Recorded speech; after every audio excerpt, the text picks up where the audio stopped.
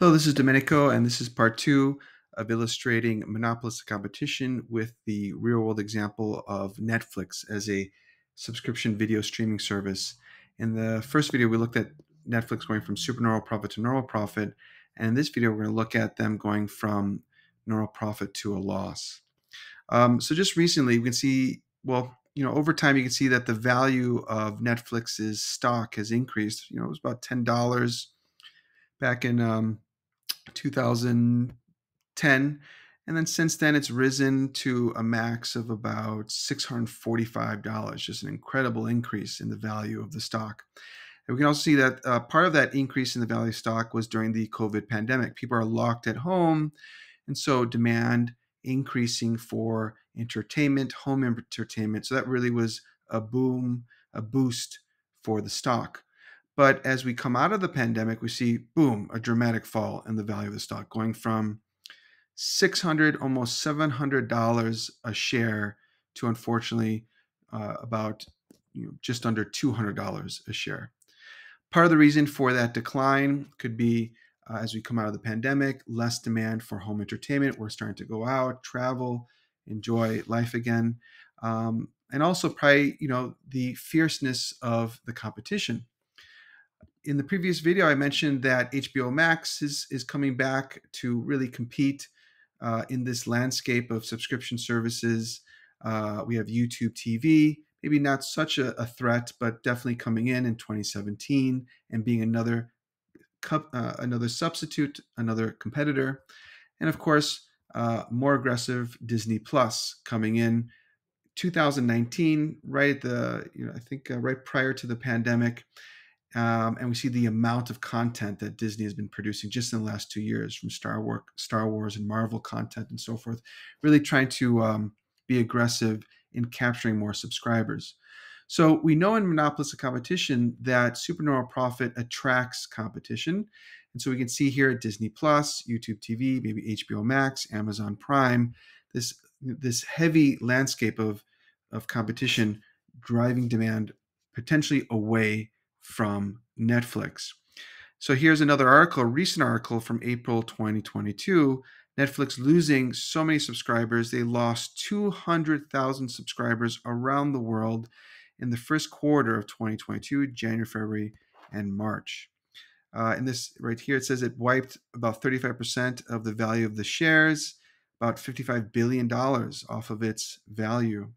And one of their biggest investors, Bill Ackman, sold off his stake on Netflix and took a $400 million loss, perhaps because he's not as confident that Netflix can deal with the heavy competition that's going to come from HBO Max and Disney Plus and Amazon Prime, etc.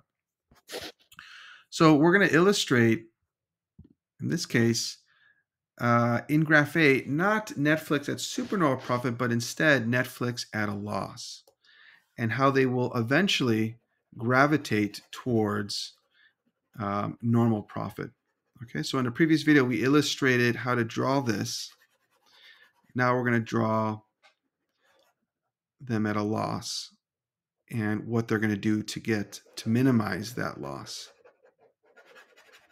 Okay, so just give me one moment here, and then we'll go ahead and illustrate this.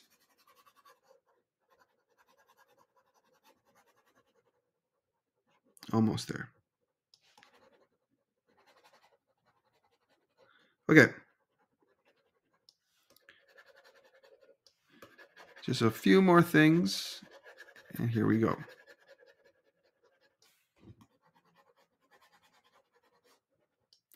So we're going to illustrate Netflix at a loss due to the 200,000 subscribers that have unsubscribed from Netflix. And we're going to first draw our supply curve. I recommend that you first draw supply. So here we're going to have S1 equal to our marginal costs of production. Then we'll have our ATC curve coming down and then up. Here's ATC.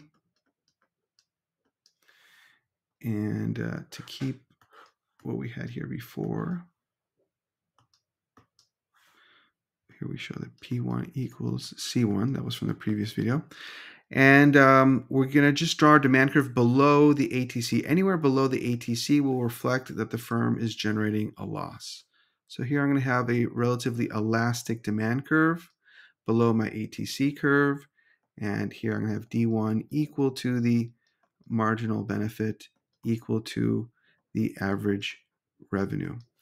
And I'm just going to change this to reflect that we are illustrating Netflix at a loss. And I'll put that in red.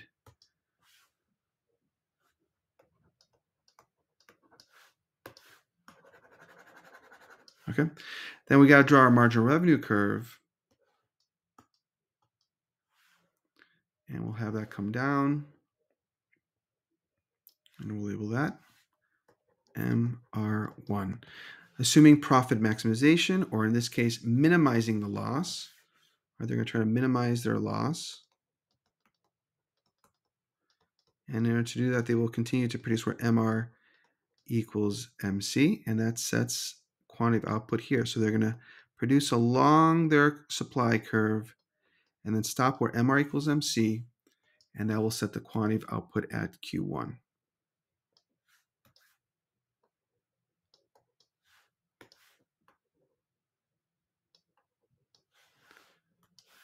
And then they will price according to their demand curve. So here is the price of P1, which is equal to the average revenue at that particular point. But then we see the loss. Then what's the cost of production at that level of output? We see here's their ATC curve. And so these are their costs, C1. I'll call that also equal to my costs on average, the average total cost.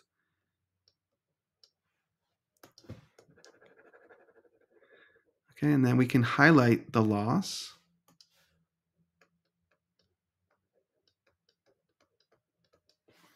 And since costs are greater than price, or ATC,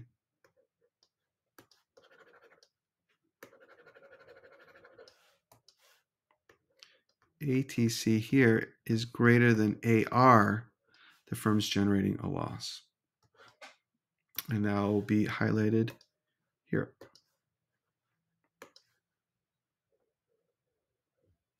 So this rectangular area reflects the loss that Netflix is incurring. And that is being caused, again, because competition's entering the industry.